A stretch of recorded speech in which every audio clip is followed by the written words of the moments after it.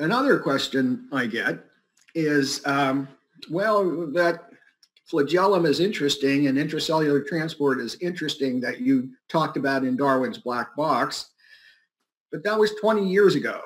So what have you done for me lately? I mean, what are the new and exciting irreducibly complex systems in life, in biochemistry? Well, they keep, rolling along. Every time you turn around, every week, every month or so, new and exciting and interesting systems seem to be published in the major science journals. A couple that I think are particularly intriguing. There's one called bacteriophage T4. Bacteriophage is a virus, and viruses will infect cells, of course, and bacteriophages are viruses that infect bacteria. So they land on a cell and they go into the cell and they eat the insides of the cell in order to get energy and materials to make copies of themselves. Well, I don't know if you've ever seen a drawing of a bacteriophage, but it kind of looks like a lunar lander, some of them. It's got a top on it and then a thin connection and then these legs that attach to the cell. And what the bacteriophage does is it sticks the narrow part in through the cell membrane and injects the DNA from the cell into the poor bacteriophage or bacterium that it's going to eat. Well, a couple of years ago, using a new technique called cryo-electron microscopy, people looked in detail at this mechanism, and it's like an automated syringe that as soon as the legs touch the surface of the cell, it triggers a change in the shape of the lunar lander so that it shrinks and goes, the narrow part goes down in with a fair amount of force and injects the DNA. And it's not only cool in its own right, but you say to yourself, there are hundreds and hundreds of proteins involved in this, and they're all there to do one thing, to inject the DNA into the cell. So that's a swell example of irreducibility that wasn't known except for until a couple of years ago. Another kind of improvement or building upon an example that I talked about in Darwin's black box 20 years ago is another bacterium and its flagellum. There's a bacterium called MO1, which was isolated off the seas of Japan.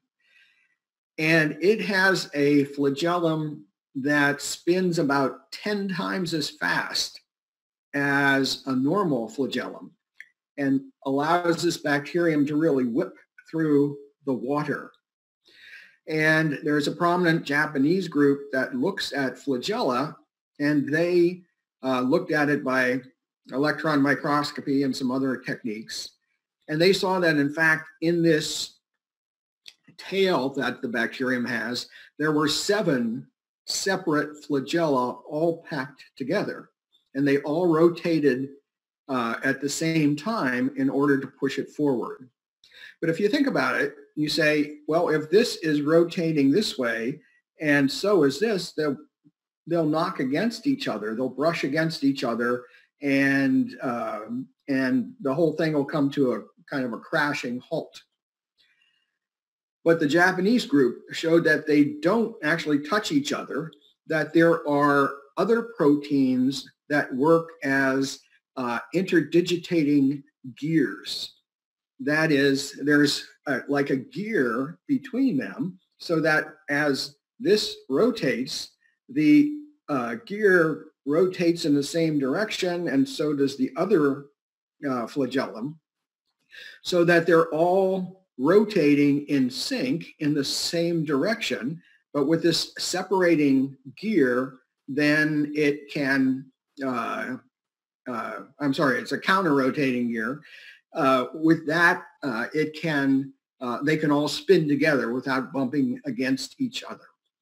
This shows a separate level of design. We had the flagellum that I talked about earlier, and here's something that is a really an improvement on it, an expansion of it. You couldn't pack flagella together and have them work. You needed from the beginning something to keep them separated from each other.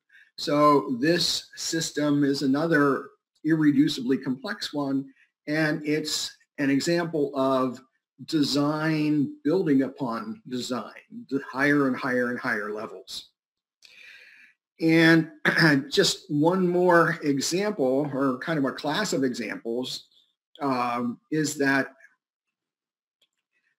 the big news these days is that more and more control systems are being discovered in the cell, so that the control of things that the cell does is really exquisite. There are things called genetic regulatory networks that decide when to turn a gene on, or a suite or cascade of genes. And that's necessary because some genes are only expressed for a brief time during the life of an organism, and then they're turned off because their job is done. For example, organisms that are growing up, but then they start to enter, puberty or some other phase of life. And there are genes that have to be turned on and then turned off when their job is done. And that's especially true in the developing embryo. As an embryo goes from one stage to another, there are specialized genes that are needed. And if you look at the systems that control exactly when those go on and off, if you look at you can write them down as kind of this gene affects that gene and this slows down the other one. And it looks like a very complex wiring diagram. And genetic regulatory biologists, folks who study this for a living, have said, well, yes. And they said pretty much in so many words that this too is irreducibly complex, because if you don't have the whole system, it's not going to turn on at the right time. And if you get some of these steps wrong, you'll have a birth defect, a mutation, or an organism that is so badly formed it doesn't get born.